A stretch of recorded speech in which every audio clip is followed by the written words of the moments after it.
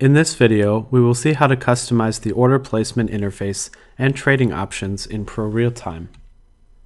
To customize the order bar here, which lets you place orders in the platform, either click the small wrench here or go to Options, Trading Options, and then click on Order Interface. From this window, we can enable or disable different order types. To enable or disable an order, just check the box. The types of orders that are available are trailing stop order, horizontal limit, horizontal stop, stop with limit protection, at market order, one cancels the other, oblique limit, oblique stop, at market if touched, or at market if touched oblique.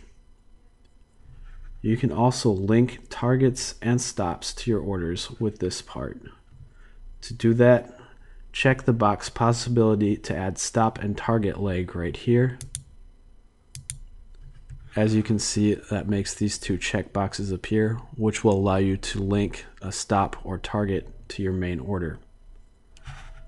This box, link targets and stops, applies to the orders displayed in the left section right here. When you are finished configuring this, simply close the window. We now have our order bar customized with different types of orders. You can see at the top of the order bar the type of order is displayed. For example, here is the OCO order, one cancels the other. This is the limit orders, horizontal and oblique. These are the stop orders, horizontal, oblique, trailing stop. This is the stop limit order, and these are the market orders right here. The boxes, again, to associate the stop and target orders appear right here. You will see for certain types of orders that additional lines appear in the icon when we click on stop and target. This means that these additional stop and target orders will be applied when we place our main limit order. For example, here we see our buy limit order or sell limit order with the associated target and stop levels. On the other hand, an oblique order will not have the predefined target and stop levels applied. It's possible to manually add target and stop orders to these oblique orders. When you want to place an order with an associated stop and target, several parameters are available. To bring up this window, simply place your mouse over the number shown here. We can configure the type of associated stop between normal stop, trailing stop, or stop with limit protection. We can also set the distance of the stop in points per contract or choose the price on the chart. 10 points per contract here, or here choose price on chart. The same thing can be done with the target order. Let's select choose price on chart. Now when I go to place my limit order, I will initially place the main order, then I will place the target, then I will place the stop. As you saw, the target and stop were placed manually by choosing the price on the chart. Additional trading options may be configured from the Trading Options window. We were in the Order Interface tab before. You can also select options for manual trading, such as options related to order validation and order status changes, close position, and security. Several options are also available related to automatic trading and automatic trading strategies. In this part, you can select options related to statistics and order display. Here I have moved up the chart to show you the effects of some of these changes. You can display gains in the instrument currency or the portfolio currency.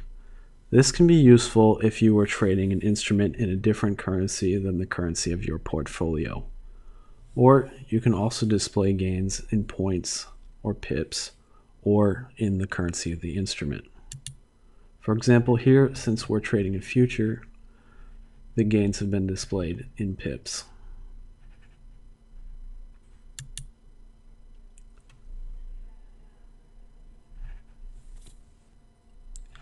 Display gains in position and order labels.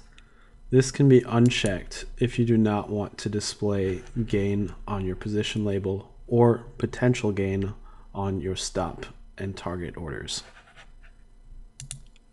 You can also choose to display these gains or potential gains in currency or points, percentage of position, or percentage of portfolio. The information at the top of the chart here can be customized.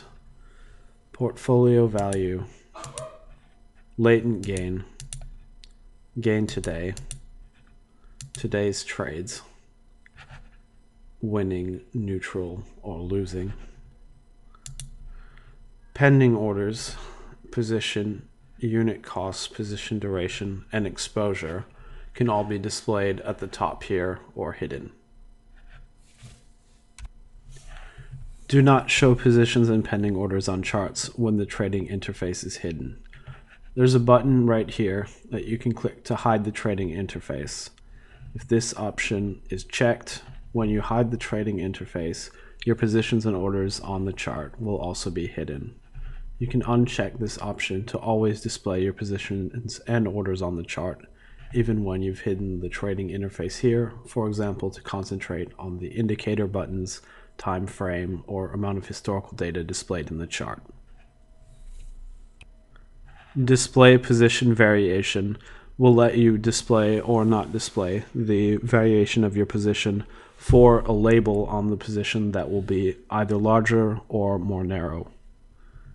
Display historical levels of positions, trailing stops, and other orders will simply let you show their previous levels if you've moved the order or the position level has changed, for example.